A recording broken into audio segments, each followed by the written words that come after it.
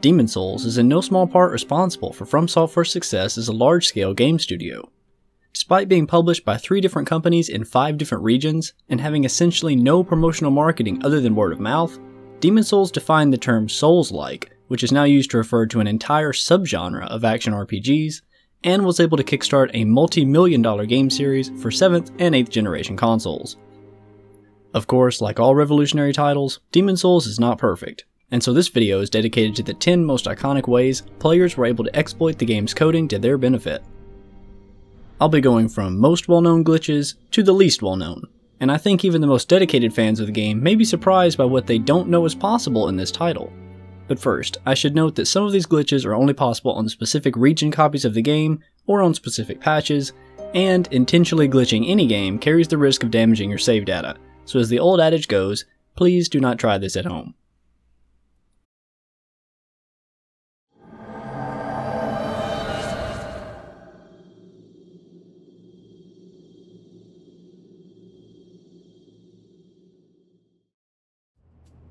If you know anything about Demon's Souls, you probably know about this exploit. In the first stage of the Shrine of Storms, at the top of the stairs where the copper key is found, it's possible to roll across a gap and land on top of the stone wall separating the first half of the area from the ladder. Once on top, a player could drop down from the wall to pick up the Regenerator's Ring, and follow the path along the cliff to find a crystal lizard and reach the boss fog. This exploit allowed for most of the stage to be skipped, including the Vanguard mini-boss and the dangerous tunnels below the shrine.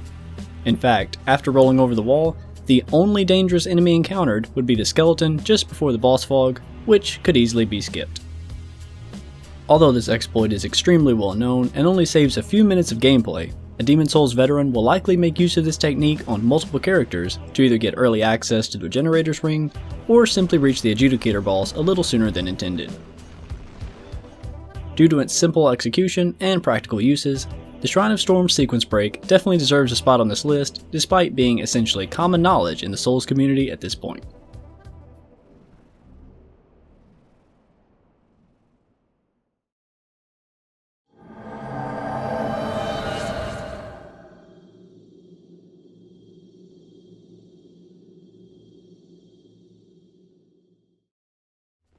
Next on the list is perhaps an equally practical glitch, but for entirely different reasons. And I know some of you, simply from reading the title, already know where I'm going with this. This exploit was discovered soon after the game's release, and relates to the only item in the game that can be used to cast both miracles and sorcery, the Talisman of Beasts. Requiring 18 magic and 18 faith to utilize fully, this item was intended to be used by magic-faith hybrid builds, and had its scaling split CC across both stats. Of course, just like all weapons in Demon's Souls, if the player attempts to use it without meeting the stat requirements, they will notice a significant reduction in damage output, making the weapon essentially useless until they spend the souls to level up and meet the minimum 1818 threshold. However, some players quickly learned that the stat requirements of the Talisman of Beasts might be better off unmet, especially the requirement of 18 magic. This all relates to a single spell, Cursed Weapon. This is a simple buff to the damage output of a weapon it's cast on, but unlike other weapon buffs, Cursed Weapon is not affected by scaling and always grants a static 50% boost to any single weapon's physical damage. Now, casting Cursed Weapon also has a negative effect, as it slowly drains the player's health over the duration of the spell, specifically 1% of the player's maximum HP per second. And so here's the irony. The game reduces the damage output of any spell cast by a player who does not meet the requirements of the Talisman of Beasts. But since the damage buff of Cursed Weapon is a static 50%, the only damage that gets reduced is the dynamic gradual HP drain. The mechanic meant to punish the player for not reaching proper stat requirements actually rewards them in this scenario, cutting the 1% loss of max HP per second down to a measly 1 HP loss per second, which can be offset completely by the Regenerator's Ring. This exploit has become so well known, most players now cast Cursed Weapon exclusively with a Talisman of Beasts they do not meet the stat requirements for. And the Demon's Souls community has even coined the term cracked to refer to a talisman for which the requirements are intentionally left unmet.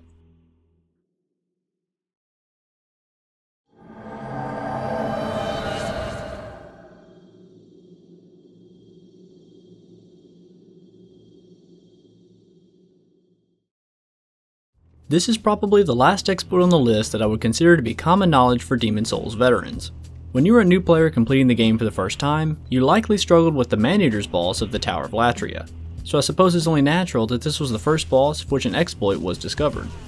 The Maneaters pushed new players to their breaking points.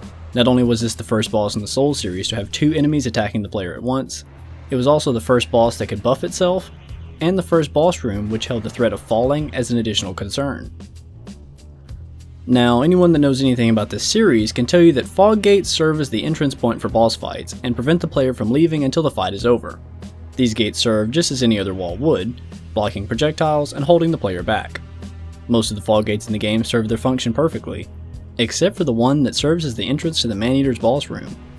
By standing all the way to the right or left side, and turning your character at a slight angle while wielding a bow, the tip of the arrow will clip through the fog gate and allow the shot to pass through while the player remains safely on the outside. Using this strategy, it's possible to snipe the first Maneater through the fog gate and completely defeat it before the fight even begins, although this process is extremely time consuming. Then of course, the remaining one would have to be defeated after passing through the fog. What's more, if the player died to the second Maneater or fell off the platform, both bosses would respawn, and the long arduous process of defeating the first one would have to be performed over again. This isn't a glitch I've ever used personally, because I've always felt that if I could defeat one Maneater, I could usually defeat them both without much additional difficulty, so it does make me wonder why so many people took the time to kill the boss this way when the game was new. They must have been after that needle of eternal agony. Yeah, I'm sure that was it.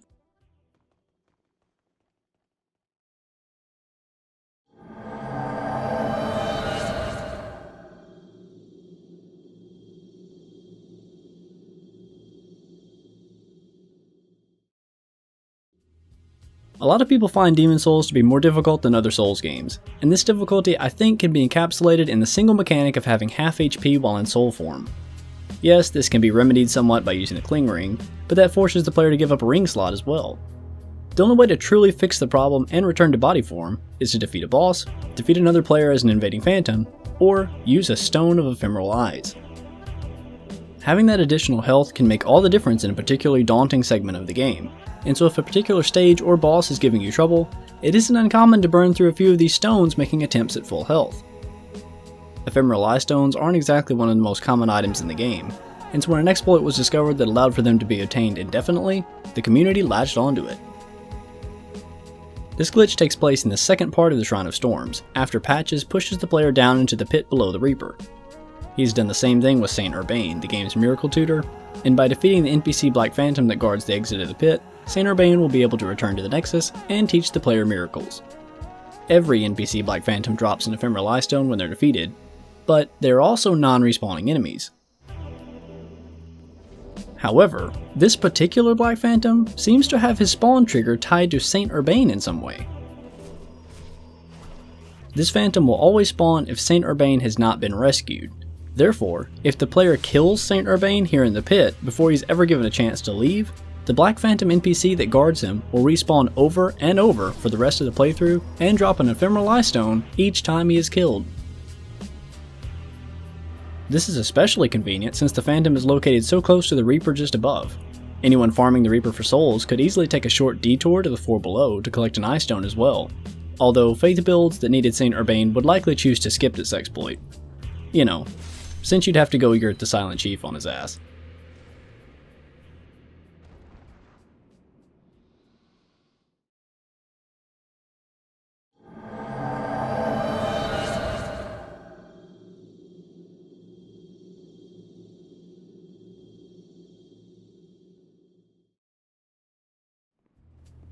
After collecting the Mausoleum Key from Ostrava, the chapel in Boletaria 1 could be opened for an opportunity to fight Old King Doran, an NPC infamous for his high health and heavy damage. When approaching Doran for the first time, he would introduce himself and challenge the player to a duel. If the player were to backstab Doran during this dialogue, however, he wouldn't become aggressive, and the first line of his dialogue would be reset. This backstab chain could be continued over and over, resetting the Old King's dialogue each time it happens. Because he doesn't realize he's being attacked, he will never make an attempt to heal or fight back. After inflicting enough damage, his dialogue will switch to something more ominous, as though he's preparing to fight. But there isn't anything to worry about, because the dialogue resets the first line again right afterward. This glitch makes Doran an easy kill. allowing his armor, the Eternal Warrior's Ring, and Demon Brand to be collected much more easily than normal. However, if this dialogue is ever given the chance to complete on its own, or any damage is inflicted on Doran that is not a backstab, the cycle will be broken, and it will be impossible to perform the glitch again until the next playthrough.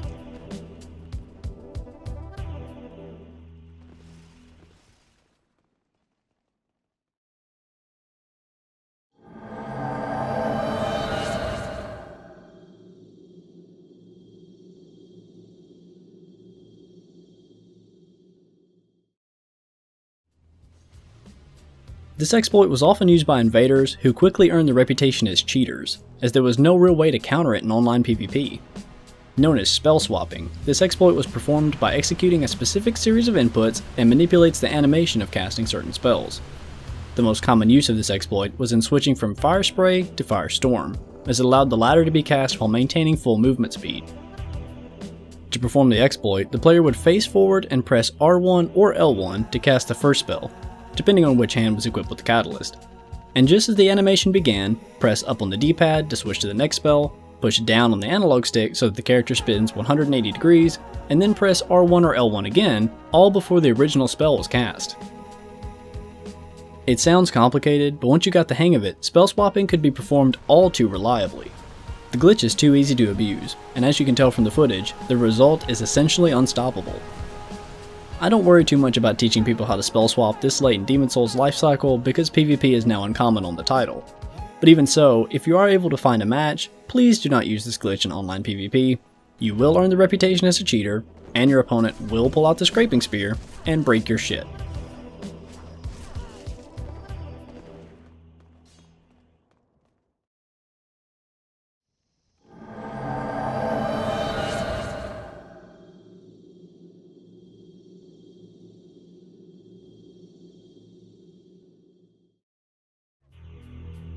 I'm sure most of you realize item duplication is possible in Demon's Souls, but you may not know how to perform it specifically. There are actually two ways to accomplish this. The first can only be used to duplicate weapons and equipment, and the second can only be used to duplicate consumables. In order to duplicate weapons, a player would need the assistance of a friend. To start off, they would get themselves summoned into the friend's world and bring the item they want to duplicate along with them. After the greetings, they would open their inventory, find the item and drop it on the ground. Now, without closing the inventory screen, press the home button, navigate to account management on the PS3 menu, and press triangle to sign out of the PSN. This kicks you back to the Demon's Souls title screen, and when the character was reloaded, they would still be in possession of the item in question. This works because Demon's Souls refreshes the list of items in the inventory once the pause menu is closed, but items dropped in the other player's worlds are added to their game immediately. By dropping the item but not allowing the inventory to update, two copies of the same item are made, and the hosting player could then drop their copy back to the original owner, leaving the summoned phantom with one more than they originally had. What's even more surprising, this glitch can still be performed in all versions of the game to this day. The way to duplicate consumables is a little more complicated, but doesn't require the assistance of another player. Stockpile Thomas instead served as the role of host, but it only works if he isn't holding any of the item being duplicated when the glitch is started. To start, the player would equip the Nexial binding on the item hotbar and switch to it so that it could be activated with square. The next step is speaking to Boldwin the blacksmith and selecting Buy Item. After picking something to make the Purchase Under These Conditions window appear, the player would walk away from Boldwin so that the window closed automatically, then press square to activate the Nexial binding. When prompted with Forfeit All Souls in return, they would press Start to close the window. Finally, speaking to Thomas, the player would deposit all of the item they wish to duplicate. As soon as the items were deposited, the teleporting animation of the Nexial binding would begin, and so they would rapidly press circle to close the windows and stop the teleportation. Now, upon checking the inventory, they would have one more copy of the item they duplicated, and Thomas would have 1023.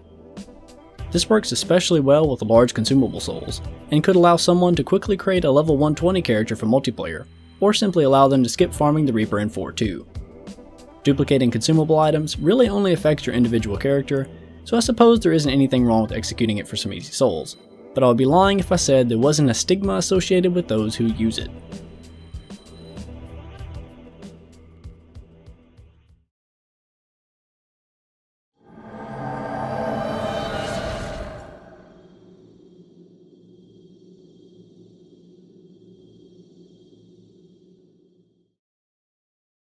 This is a glitch that is quite similar to the item duplication glitches, but centers around manipulating bloodstains instead of the game's netcode or menus.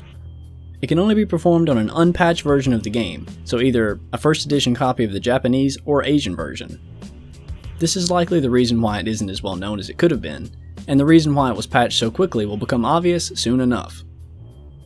A player needed 2 characters holding a decent amount of souls to start the glitch. Using the first character, they would die in the Nexus and retrieve the bloodstain. Then switch to the second character and do the same thing, die, and retrieve the souls on the bloodstain. The next step would be to switch back to the first character and die again, but this time, switch to the second character before recovering the lost souls. A copy of the first character's bloodstain would be found in the second character's game, which could be claimed to get a copy of all the souls held on the alternate character. What's more, by switching back to the first character, the bloodstain would still be there to be retrieved, meaning the souls owned by character 1 were copied to character 2 without being lost on character 1. This process can be completed over and over, and even in reverse order, which of course would result in a greater profit each time it was performed, since the souls held were essentially being doubled each time. This is the fastest method of obtaining souls ever discovered in Demons, and so it's no wonder the game was patched by default on all North American, European, and Australian copies of the game.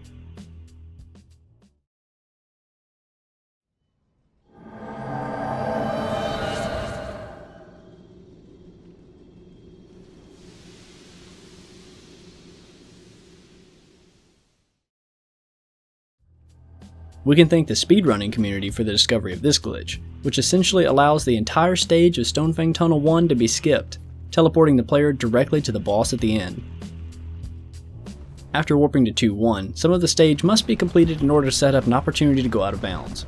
Run past the falling rocks, through the room with the wolves, and up the stairs until reaching the second floor. From this platform it's possible to see the lever-operated gate, and the Fat Minister standing on the wooden platform on the opposite side of the room. The glitch begins by rolling off of these stairs that lead up to this platform in order to land just outside the boundaries of the stage. From here, the player would drop down to the platform below and hug the rightmost wall, walking straight ahead until meeting the corner in the stone wall at the back. Facing into the corner, and then turning 180 degrees, the player must walk straight out ahead until dropping through the floor. If the character begins falling, they will die and be sent back to the beginning of 2-1.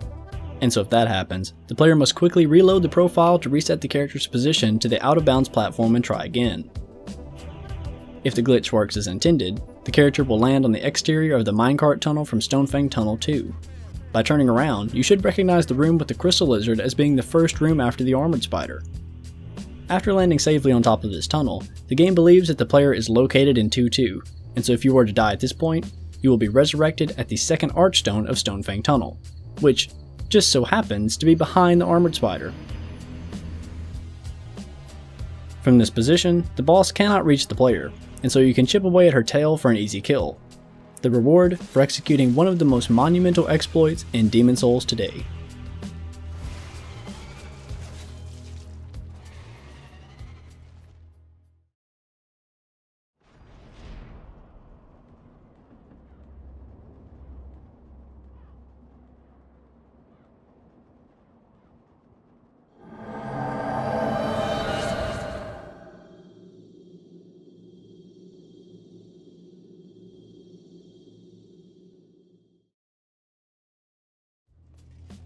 Finally, at number 1, this glitch is not the most difficult to execute, the most impressive to watch, or even the most rewarding.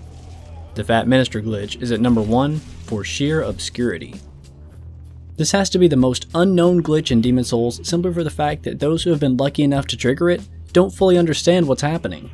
There's a surprising lack of information surrounding this bug. But using forum posts and my own research, here's what I've been able to learn about this glitch. When traveling to 1-3 for the first time, you'll trigger a cutscene of a Fat Minister closing the gate on one of his soldiers and forcing the player to take the long detour through the stage to reach the opposite side. Before the cutscene is triggered, an actual Fat Minister enemy rests atop the stairs, which like any enemy, has a health bar and can be locked onto.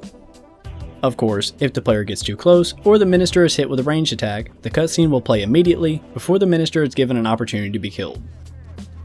What you may not know is that if the Minister is poisoned using Poison Cloud or plagued with Death Cloud, he will remain stationary as his HP slowly depletes. Once the Minister reaches 1 HP, he can still be poisoned or plagued, but he will never lose that last point of HP. This is a failsafe included in the game to make sure the Minister is still alive in order for the cutscene to be triggered. Although this is as far as we can take the glitch with this Minister in particular, this is not the only Minister in 1.3 tied to a cutscene. After progressing through the stage as normal and reaching the last stretch before the boss fog, there is a second Fat Minister which behaves the same way. He's an enemy only until the player approaches, at which point a cutscene plays, and the enemy model is then teleported into the boss room to be stabbed by the Penetrator a bit later. If you've played the game, you know what I mean.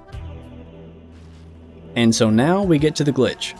The player must watch the cutscene of the Minister running into the boss fog and then die to the enemies. Once the player revives and the stage is reset, they must summon a player phantom into their world. I've only tested this with a friendly blue phantom, but I've also heard reports of this glitch occurring after an invader arrives. Something about the additional player joining the world confuses the game and resets the position of the Fat Minister to before the cutscene is triggered.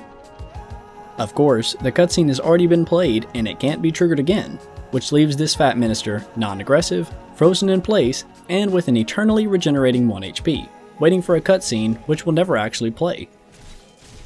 The Fat Ministers are one of the most annoying enemies in the game, and once the glitch has been triggered, you and your summoned phantom may enact revenge for all Demon Souls players.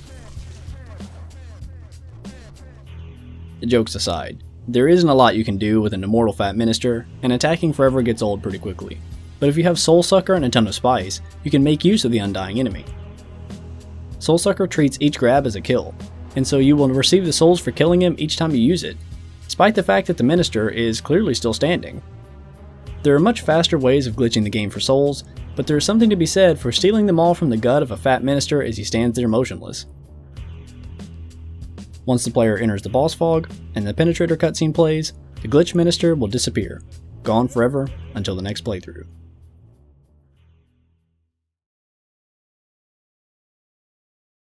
That concludes my countdown of the most interesting exploits in Demon Souls, and I really appreciate you taking the time to watch this far.